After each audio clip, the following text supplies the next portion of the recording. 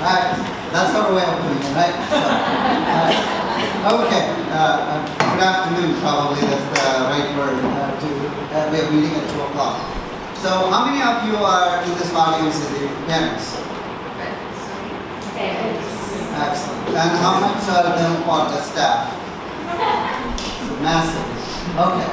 So I divided the first lecture is basically more geared towards the parents to understand on a developmental perspective. So I'm a psychiatrist. You probably heard that word quite often because the reason is it's a very fashionable word. We also call them a shrink because the reason is they basically analyzes the brain and stuff. So just a brief background of myself is I'm a child psychiatrist.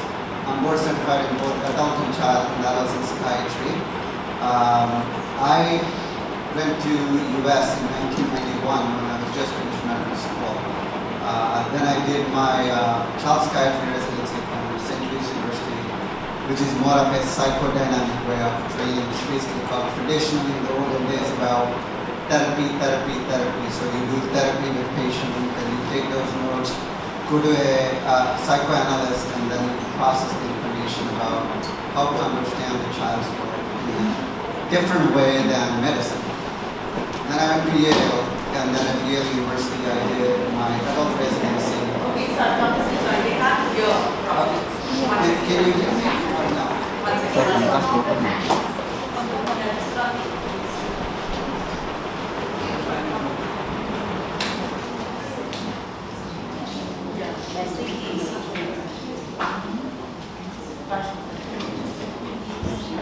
Should I try again?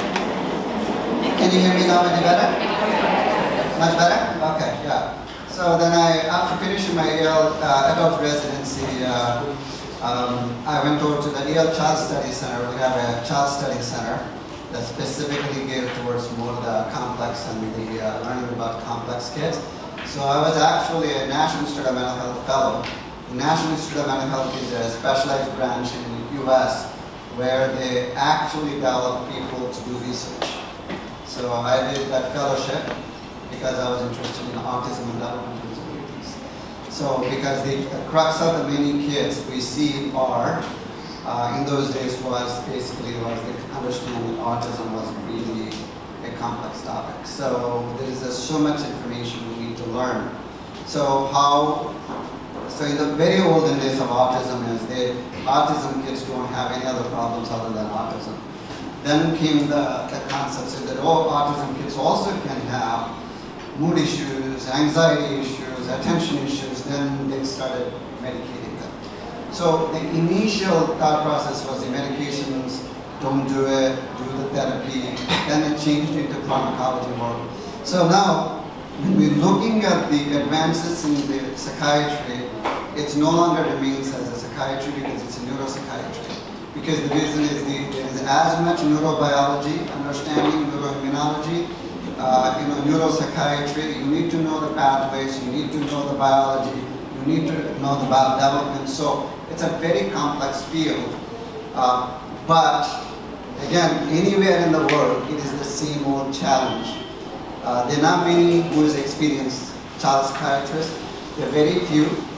So that's the challenge we always run into. Then came the next phase in the field is the pharmacology started to develop, but pharmacology was not adding enough. So now the new, the buzzword is the neuromodulation. It's called transcranial magnetic stimulation, modulation of the brain using the magnets and many other ways of treating several different conditions.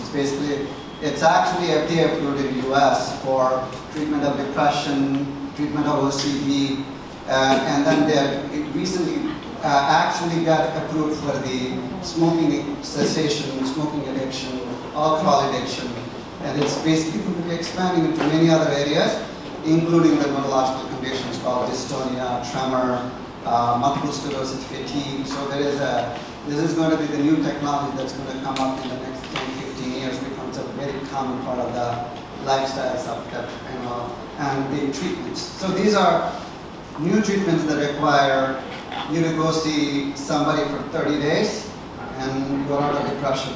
So the time matters, especially when it comes to the depression in kids, bipolar disorder in kids, lots of the conditions, because the reason is the longer they suffer, they have lots of ramifications in terms of academics, emotional development, their own struggles with the challenges of their own life. So the world is now getting towards how to stabilize these children faster and faster. So we added another layer, unfortunately, on top of that, the COVID. For about a year and a half, everybody's life stopped, and then we went back into the life. But can you imagine a year and a half in a child's life? Especially when they are developing. You know, when you're from 8 to 10, it's a very different challenges. You're 10 to 12, it's a very different challenges. If you are 13, 14, and you're going into college, it's a different challenge.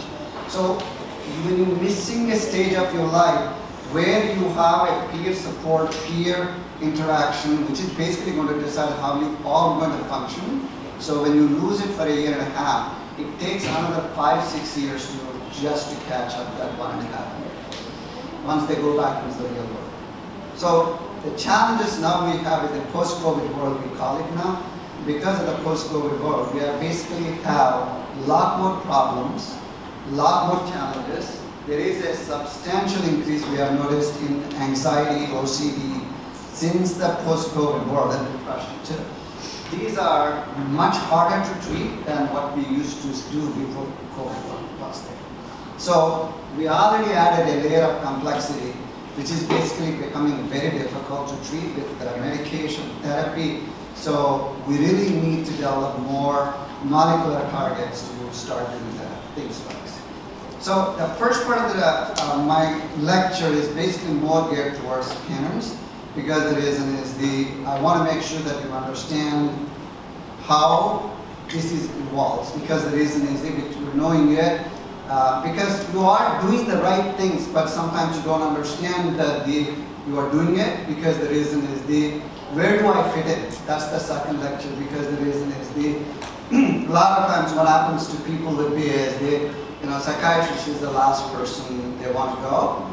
And not because I'm against it or for it, but my point of view is as a parent, nobody tells you that what to do, what not to do. So knowing some basics first will know you what to do. So we need to empower parents, because the reason is you are the first observers of your children. Then the rest of us come into play, what to do for you. But remember one thing is your observations are the most powerful observations. If they're not validated, if they're not substantiated, then we're failing as providers to you, because the reason is if I cannot enter your world to do the work you're struggling with, then basically we're not doing other than we're doing the check boxes. Checking boxes is not the challenge, doesn't need a lot of brain. What takes a lot of brain is to understand you guys and help you understand your own words, what the illness is, and then the progression for it. If you are ready for it, you're ready for it. You're not ready for it, you will ready one day. So that's the bottom line is. But education is the critical piece in the process. Okay? So I will start there. And then now I practice in Atlanta. By the way, I live in Atlanta. I left Yale in 2003 and I started my own practice, and I have a pretty routine practice, I call it, because I only see complex kids. I don't see the routine kids, because the reason is my time is I only can spend in those complex kids. So that's right. So for me to make this, how do I do this? Up and down?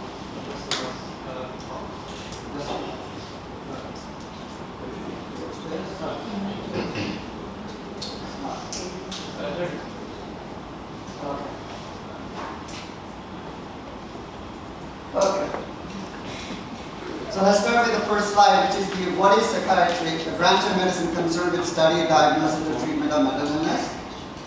So averagely here in India, it's basically like 6 years of medical school, like we all did. 17, you go to medical school, you finish it by 21, you get a rotatory internship, then you do what we call MD in this country, and then you do DM, which is called doctor of medicine, which is basically considered super specialty in this country. We call it subspecialty there. So the differentiation is in the American system, you do undergraduate for 4 years. There are direct programs, which is 7-year medical school. And then after that, you do 3 years of college, 4 years of medical school. Then you do psychiatry residencies, 4 years. But you decide to do child psychiatry, you added 2 years. So you do 6 years of between the psychiatry and child psychiatry, 5 years total. If you do 4 years and 2, it will be 6. For me, I did the research fellowship, which I had another 2.5 years. So I did 3 plus 2 plus 2.5. So my training was much more than many others because the reason that's how I choose. If you add a PhD, you add another 5 years. So if you want an MD PhD degree, then it is under 12 years. So averagely, most of the psychiatrists they come out of the medical school by 28 or 30, rather than here like coming out in 25 and 26. So that's the difference. Right.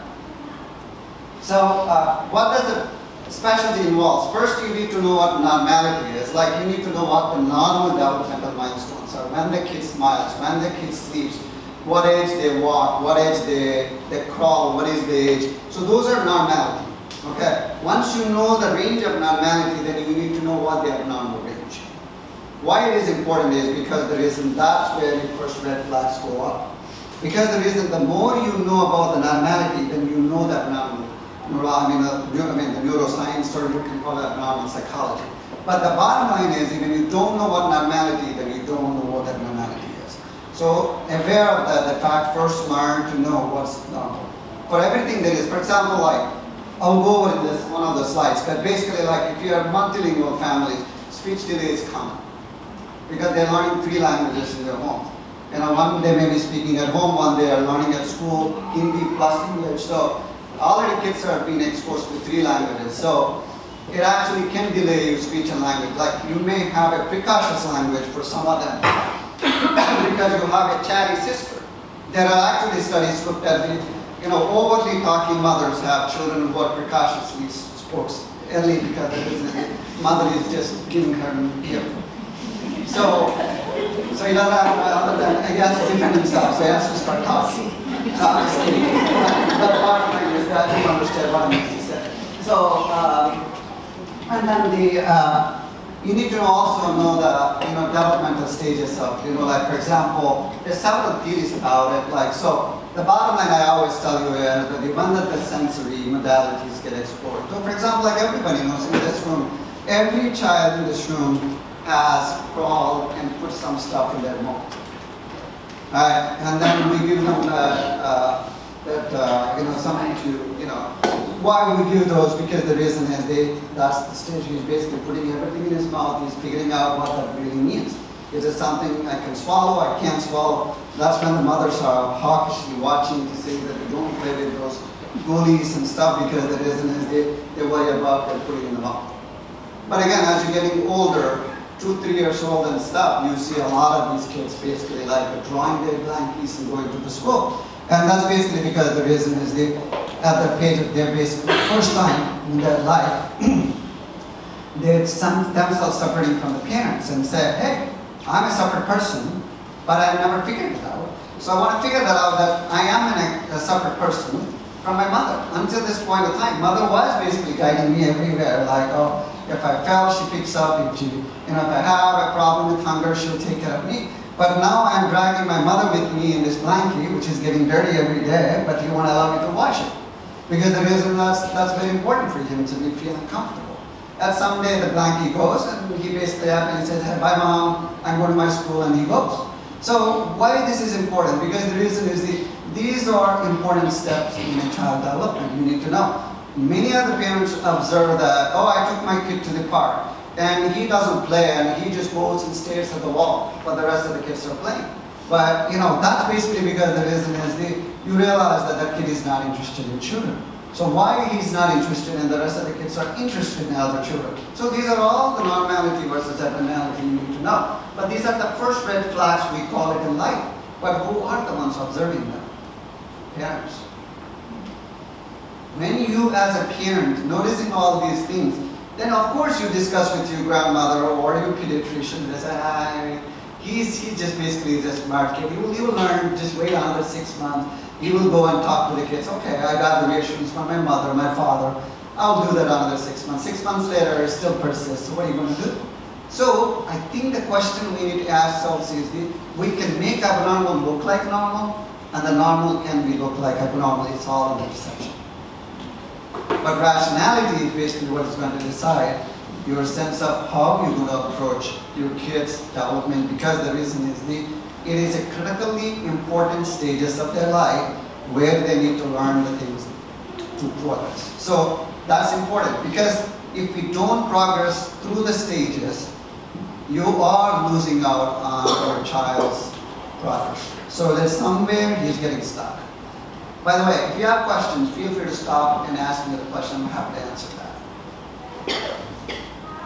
Okay, so then we learn about the behavior, pharmacology, receptors, pharmacogenomics. This is a science newly developed, which is basically like we do a swab test. There's several different swabs for these. One to test like what medications can work better. It's 30% more improvement than what it used to be now. Like, for example, I'll go into that science later, but I think that's more for the advanced topic, not now. But the idea is that you can do a gene swab that can tell us about syndromes. Like if you have a kid has a chromosome abnormality, we can look at it. And then we also have a pharmacogenomics, which is basically like a science of metabolism. So basically like you take a cheek swab and then based on that what meds work for you or not. Simple example I'll give you, the only reason this is important is basically like, for example, there is a medicine called Plavix, which is called the clopidogrel mono something. I don't know how they're sold in this country. But it's an anticoagulant medicine that is given after people are taking stents in their heart.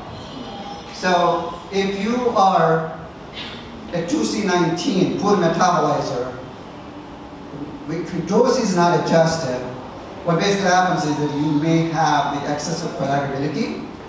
If you are an ultra-rapid metabolizer, you have eliminating the medicine faster than usual, leading them to have less of the coagulability. So basically like you are increasing the risk of them really having a heart attack. So I think, if you look at the latest chemotherapies, basically like everybody gets sequenced for pharmacogenomics, because the reason is they want to see what is the compatible drugs for that particular person to reduce the toxicity with those patients. Okay? Oh, let's go back. So I think so our life story starts here. The only reason I put that one is that the fact is from the time of our pregnancy, we have a lot of thoughts about, okay, so due to the pregnancy, OB/GYN typically does certain chromosomal tests, like it's called alpha-fetoprotein, because the reason is the alpha-fetoprotein will tell you that how is neurodevelopment is happening or not. And then to do an ultrasound, of course they don't tell you the sex in this country, but they're making sure that every organ is well developed. Because the reason is the sonograms help us to screen those up. So if you have a family history, for example, I didn't know that, but it's very common here, that's what I understood, is the G6PD deficiency, which is basically common here. But you get screened here more often than they do in the US, because the reason we don't do it. So there are specific communities in this country, like for example in America, Ashkenazi Jews, they are very vulnerable because the reason there is a substantial amount of inbreeding happening. There's a lot of communities in this country, because I come from one of those, right? So, there's a lot of inbreeding, and that led to a lot of genetic abnormalities that are basically part of that group of people subset. So if they not get screened, before birth or after, you are basically risk of repeating in the next pregnancy after pregnancy. So it's very, very important that you need to do those screenings for those at those times. Okay? So it also depends on like conception, right? If you have a natural conception, it's different. If you have an IVF or you have used drugs to get pregnant, they add a different layer. Like some of them can have twin pregnancies, triple pregnancies, stuff like those can happen. So that comes with a lot of the medicine used in the pregnancy, delaying the labor because of the size of the babies and a lot of other things.